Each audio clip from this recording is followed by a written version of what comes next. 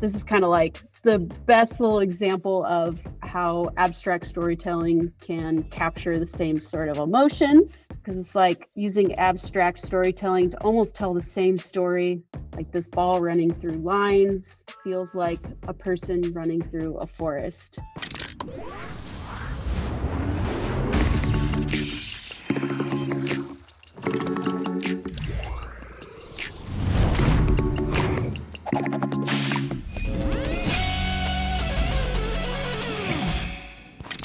So all I'm going to do, I'm not going to go over this whole thing. Don't worry. I know it's 9 a.m. on a Friday, but I'm just going to fly through just to hit the basics before we do our little exercise.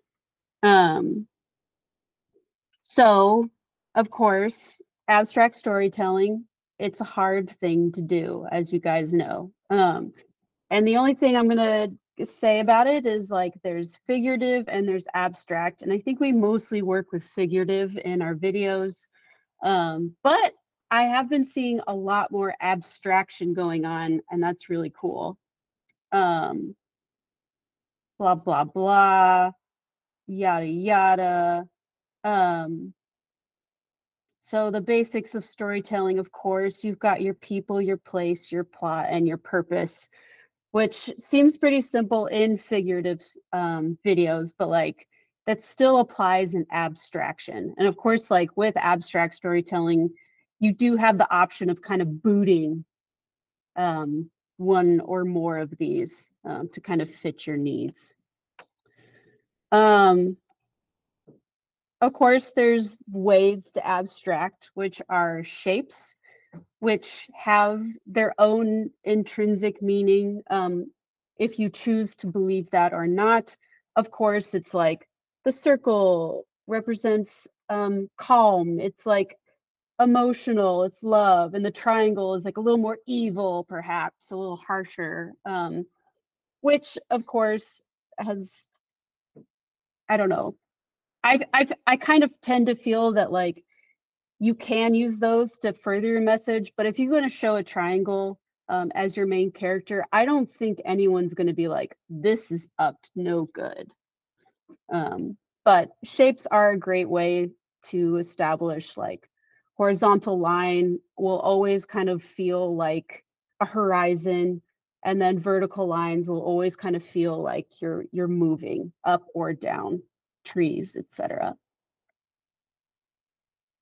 One thing that I think is really important is that if you do have a shape as a character, it's not going to be sold unless you give them human movement. That's usually like a bounce, or like maybe it kind of like wiggles when it's afraid. Motion principles for those characters are always really great. Boring ball, human ball. Line. Line's another great way to show abstraction. I'll never forget coming here, and I think it was Katie Lee and Diana called this the Holy Spirit line. That's always kind of stuck with me in its way that it can like Deus Ex Machina. It can actually like be the movement in the story. Here's another one. Type, of course, for the designers is a great way to express humanity. There's a lot of different ways to do it, but I do kind of think that it applies hand in hand with abstract storytelling. It's a great device. Here's a video. That's just that. Y'all love visual principles. I know you do. Very handy. So place is another part about abstraction that I think can really up the production value in your story, is that like, even though it's abstract, it's still occurring in a world. So when you are creating an abstract story, even if they're like little vignettes, they still need to be cohesive. They still need to belong in the world. This GIF is great because I know it's a loop, but it does kind of move from a scene to a scene, and it's like everything belongs there. It's a place. Oh yeah, this is really great because it's like using abstract storytelling to almost tell the same story. Like this ball running through lines feels like a person running through a forest. This is kind of like the best little example of how abstract storytelling can capture the same sort of emotions. This is another video we watched together, very great. So plot is, I think plot's pretty important. This is kind of like for CDs in abstract storytelling, because I think and you all probably know this from story planning, when you kind of have this abstract, you're writing an abstract story for an abstract visual.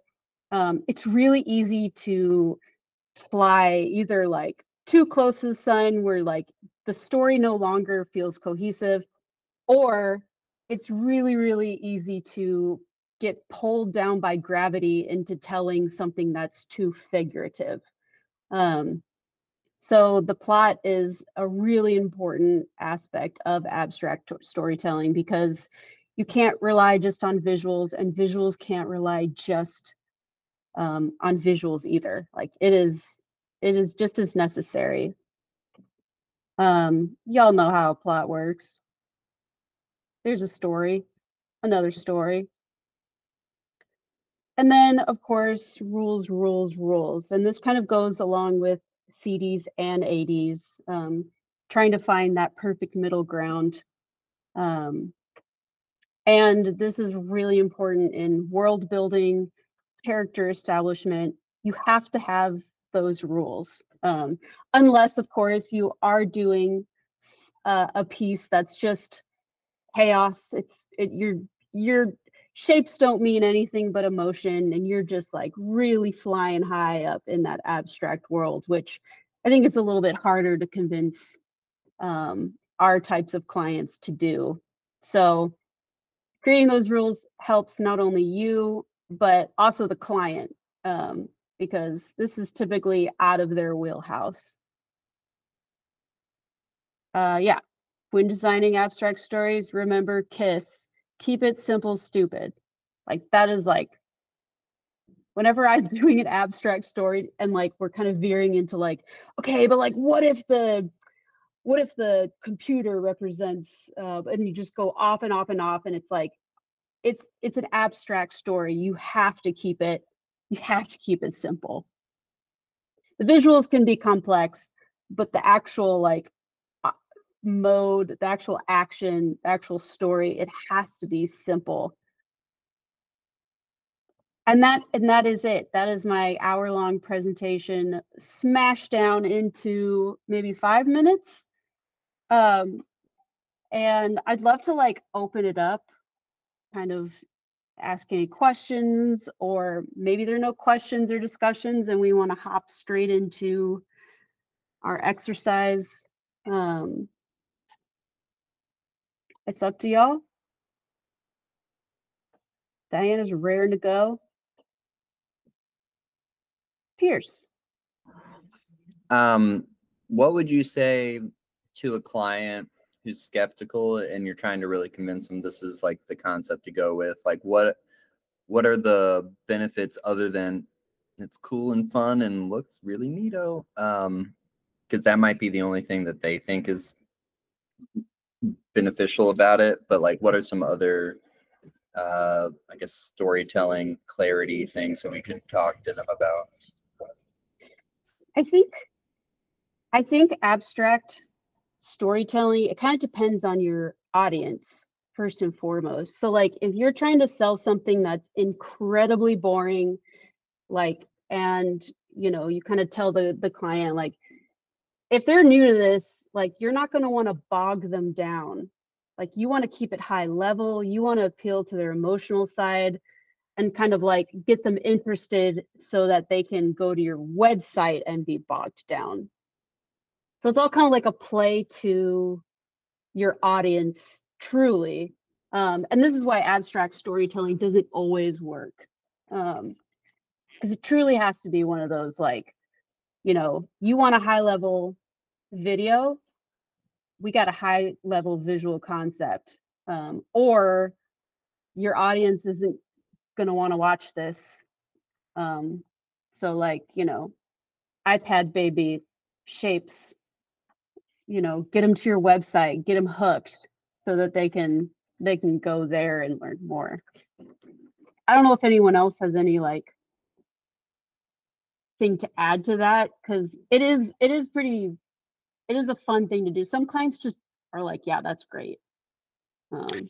Yeah, I feel like I would address, the way I would do it is by like addressing the concerns. So like if they don't want an abstract story, 9 times out of 10 it's because they're like, well, we need characters, it needs to feel human, it needs to whatever. And so I would just address that head on by explaining to them kind of what Bitsy went through here, like where the way that the circle is going to move needs to feel really human, and like just kind of explaining to them like, hey, even without characters, you can still have that feel based on like how it's animated, if that is their concern. Now, if they're not forthcoming about what their concern is and you're just kind of guessing at it, I do think that's a pretty good guess. And you could ask the question first, like, hey, are you concerned about this? And then address it.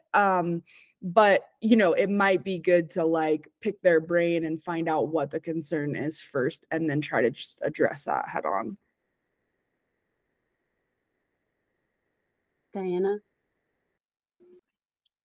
Oh, I would add that in combining with explaining the rules and the meanings of everything, but really emphasizing the fact that abstract storytelling like this can be some of the most universal ways to connect with an audience, because anybody can kind of put their stamp on, I'm the circle. Like that's a very simple, like, universal message compared to something that's like much more specific. And it's also easier to kind of tell big complex stories without bogging people down with too much detail. Yeah, that's great. Lindsay? I think it's also like a really elegant and modern approach to storytelling in some ways. And so sometimes that's a really big selling point for clients, I feel like. I also think that if they are skeptical or they're just like unsure of how that works, I haven't personally done this yet, but I was thinking about it while Bitsy was talking. Like, it might be nice to just have like the beginning of the story plan is like a one sheet that kind of acclimates them to the visual language that we're using. So it's like we just show the circle, and the circle, like we say what the circle stands for underneath it, and it just kind of have like a really quick glance so that they can get on board with the story that you're telling. That's a good idea. I really like that. Anybody else?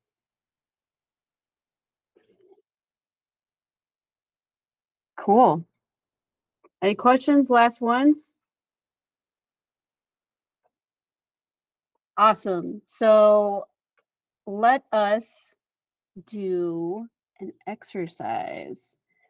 So for this exercise, we are going to take a figurative video we've already done, and we're going to re-story plan it as an abstract. And for simplicity's sakes, we are going to do the San Diego Country Credit Union County. I don't know why it says country. Sorry, strokes. So I'll also say, CDs, feel free to edit the script if need be, but high level, we're just going to redo it abstract style. Banks send statements. SDCCU makes a statement. People before profits. We support nonprofits throughout Southern California, shaping lives through volunteerism, financial support, and awareness. From providing school supplies to students in need to helping our furry friends, SDCCU uplifts the communities we serve. SDCCU, it's not big bank banking, it's better. We should go first since it'll be very short and sweet. So I'll start at the beginning. We didn't get super far, but small and mighty. So we started off, with the banks and statements. SDCCU makes a statement. Basically, we have a bunch of papers falling in, just kind of making this big pile, and then it gets blown away by a statement, which is our exclamation point. And therein kind of begins our journey with this dot, this dot to be precise. So we see the exclamation point flip on its side, and people first arises from it, and profit second is relegated to second place. And then that exclamation point, well, the line of it flips around and lands on top of the dot of the exclamation point, and it's like this balancing thing. It was sold to us as kind of like the Tobey Maguire learning about his powers in the first Spider-Man, where he's like, whoa, whoa, whoa, whoa, whoa, in the cafeteria. So all the nonprofits fall and are caught by our little Spider-Man dot, and they're all supported. And that's as far as we got. My favorite part was watching Diana's reaction. She liked Me this. too. Me too. We also did not get very far, but we got something. So the opening is an actual like bank letter that would come through, and then it turns into multiple of them. As we say, banks send statements, and then those kind of whoosh off screen. And then there's like this dot that hits hard, as we say, SDCCU makes a statement. And so it like hits hard in the center, and then all these like ripple circles kind of come out of there. And then through there, you'd see all these dots that kind of represent people, as we say, people first. And then they kind of move away, as we say, profits second. And then we go into California. As we say, we support nonprofits throughout Southern California. And those are just little location markers that pop up around California. And then shaping lives through volunteerism is like these two dots that are next to each other. One's kind of glowing, one's dark, and then they're both glowing. After that, that was as far as we got. Nice. Okay, so big sense statements. The statements fill the screen, these circle papers, and they fill the screen. Next frame, they fill the screen. Next frame, CDCCU makes a statement. It's a big motion line that breaks through all the papers and then like circles around the thing. And then people first, whoa, we center the U, and then next the U has little people shapes, and then this people first, profit second, and then the people shapes break apart and become California. And then all we got there, so we got the people shapes California, and then we were going to use the shapes to create little vignettes. Like this is a scene for volunteerism. It's like a hand giving someone a can of food, but it's like abstracted. So we'd see little motions of like the shapes kind of doing things. Thanks, Bitsy. This was fun. Yeah, I hope you guys have fun. So it was sort of slapped together. Oh, it's great. It was great. This is actually a really cool little exercise. Yeah, I agree. Like that, a little hard because I worked on this one, but it was like a cool little process to just like, and then even like doing the reverse, right? Like taking something that's abstract and how can we kind of change it? Like, I think this is well done. Good idea.